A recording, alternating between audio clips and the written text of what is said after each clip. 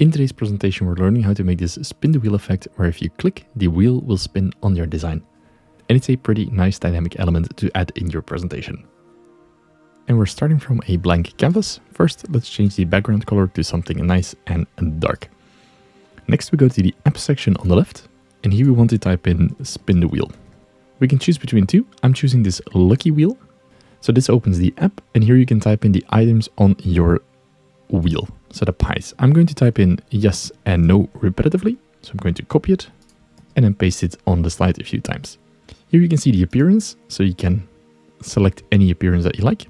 I kind of like the basic one, so I'm going to generate the wheel. And then you can place it on your design. And maybe you can add a nice, let's put it to the right, and then add some text to the design. For example, should you subscribe? Make it nice and large. Let's change the font to something different. Let's try Anton, and then increase it in size. And if you now play this presentation, you will have an interactive presentation where if you click, it will start spinning the wheel, and after a few seconds, it will appear. And the result is yes. So make sure to subscribe. And if you want to learn more about Canva, make sure to watch the video on the screen right now.